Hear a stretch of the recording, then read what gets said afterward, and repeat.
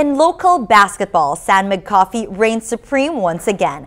After a slow start in the Philippine Cup, they recovered just in time to overcome rain or shine in 6 games. Bracher reports.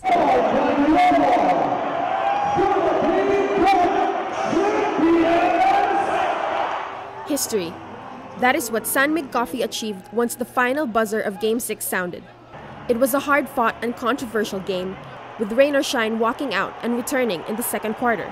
But in the end, Mig clobbered rain or shine 88-70 to close out the final series and become champions of the 2014 Philippine Cup.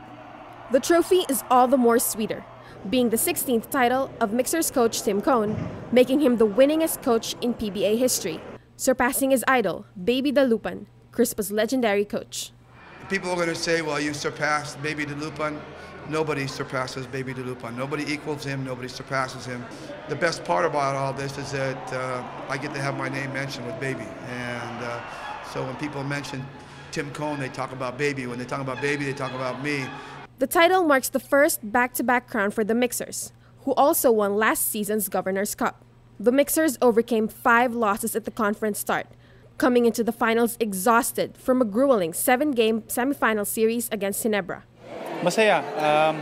Kumbaga, pinaghirapan namin.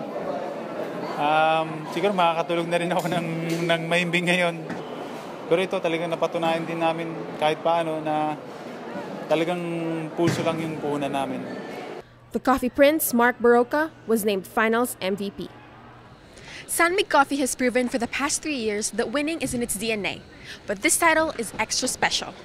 After all, the only thing sweeter than winning a championship is making history along the way. Bracher, Rappler, Manila.